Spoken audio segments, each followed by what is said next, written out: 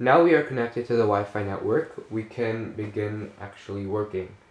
So we can go ahead and exit out of this browser and go to terminal again. So the first thing we're going to do is enable SSH, which essentially gives control of this Pi's command line from a different computer.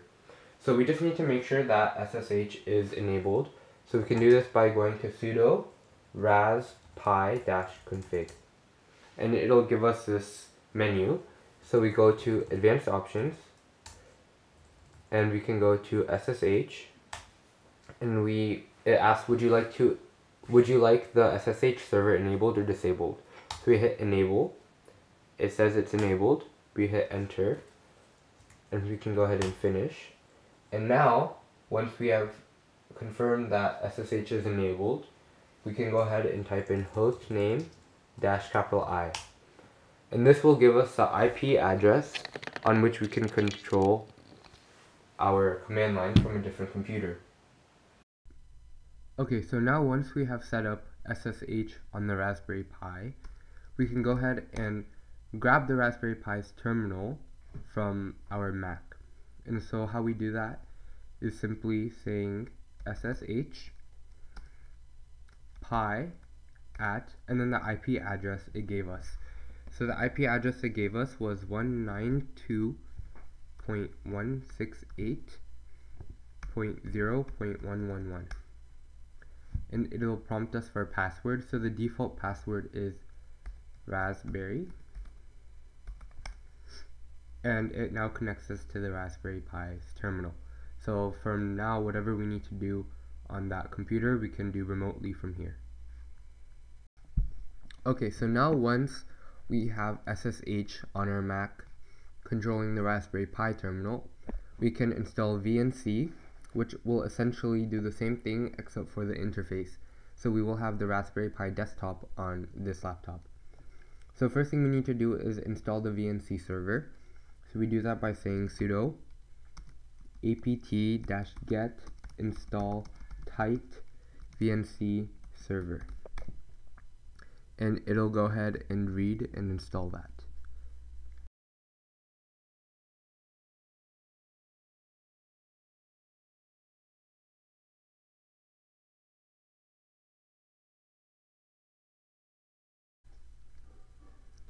Cool. So it has installed the server. So now all we need to do is make the VNC server start at default. So the first thing we're going to do is cd home pi, then we will go cd.config, and now we will do mkdir auto start and cd auto start. And now we will do nano tite vnc.desktop, and it'll go ahead and we'll go into this file. So now we just need to add desktop entry type equals application, name equals tite vnc, exec equal to vnc server :1 start up notify equals false. Then you hit Control X to save, Y to confirm, and enter to leave. So we want to start a server at location 1 for the remote desktop in order to control the Raspberry Pi from this computer. So we just do that by saying Vnc Server :1, and that will start the server and give remote desktop access. Now we want to go into Finder, go to connect to a server, and type in vnc : the IP address it gave you, then type in :5901 and hit connect, and it will prompt you for the password of your Raspberry Pi computer. So again, default is Raspberry, and you hit connect, and now we have connection to our Raspberry Pi. So now we need to install VLC onto the Raspberry Pi. So what we do this How we do this is by typing sudo apt-get install vlc-nox space vlc-data, and it will go ahead and install all of that.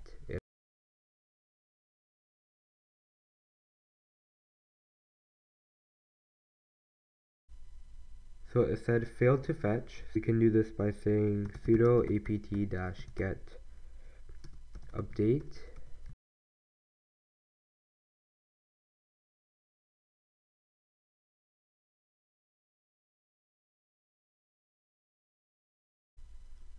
Cool.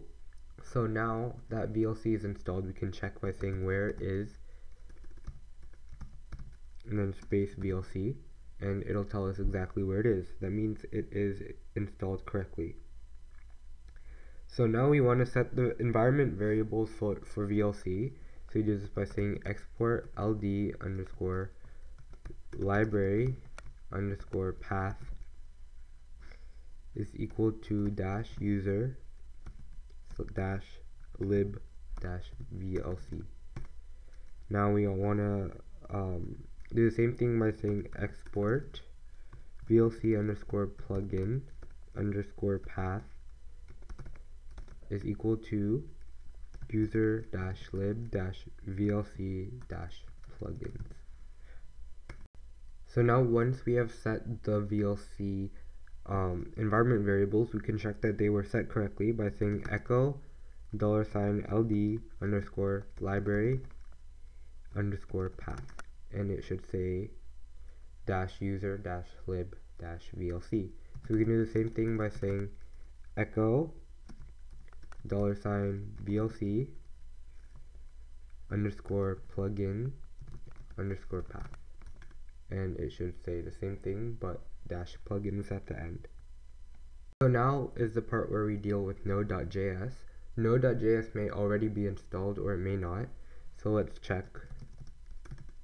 So for me it's already installed, but if it's not installed for you, it should say command not found.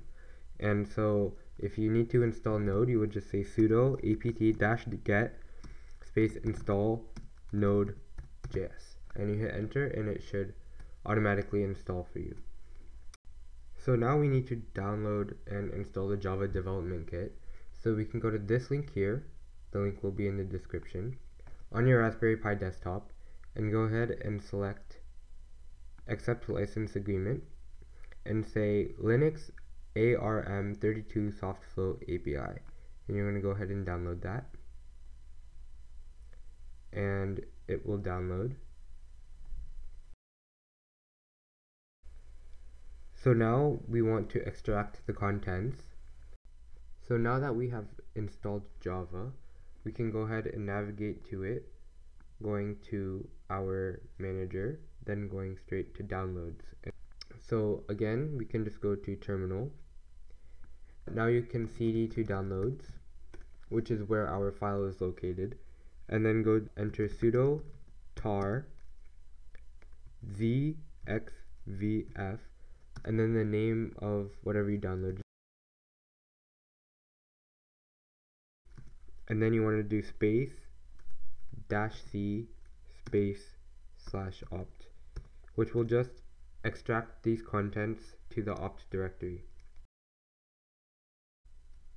So once it has done that, we have to just set the default Java to the newly installed JDK 8. So we do sudo update -alternatives space -- install /user /bin /javac space javac space opt JDK 1.8.0 underscore 77. Extract the file. That's the folder you get. /bin /javac space 1. Now we need to do the same thing but for Java.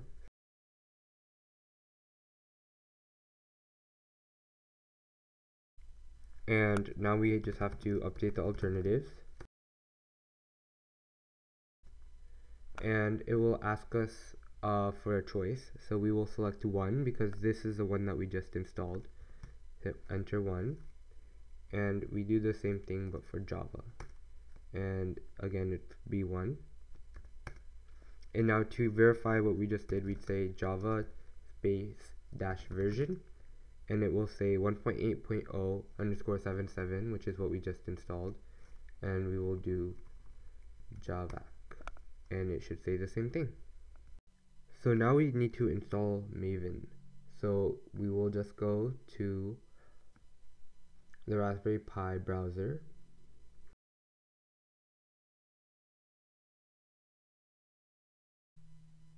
and here we will just download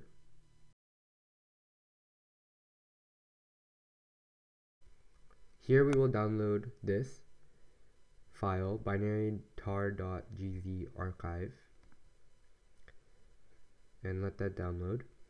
Now once that's finished downloading, it will be in the downloads folder, and again we want to extract this to opt, so we are already in the downloads directory, so we will just type in sudo tar vxvf apache -maven 3.3.9 -bin.tar.gz space -c/opt, and it will go ahead and extract all the contents there. So now that we have extracted Maven's contents into the opt folder, we just need to make sure that our shell knows where to find Maven. So we can do that by going into terminal, typing cd space /etc/profile.d, and then here we just say touch space maven.sh. It will say permission denied, so just say sudo touch maven.sh. Now we say sudo nano maven.sh in order to edit the file. Then in the file we say export m2 underscore home is equal to /opt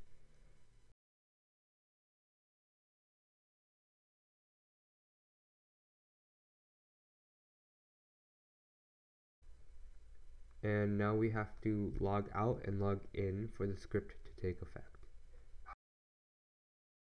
So now that we have Maven working, we can go ahead and start downloading some sample app code onto the Raspberry Pi. So we can go ahead and close this terminal, open up the browser,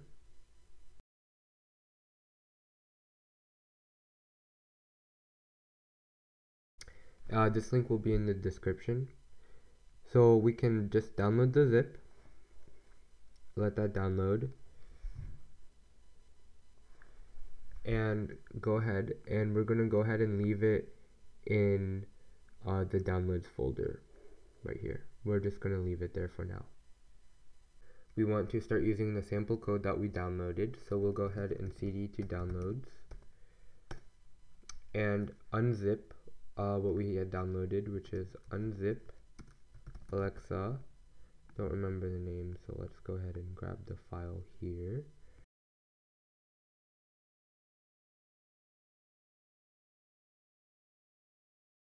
And so that will go ahead and open it.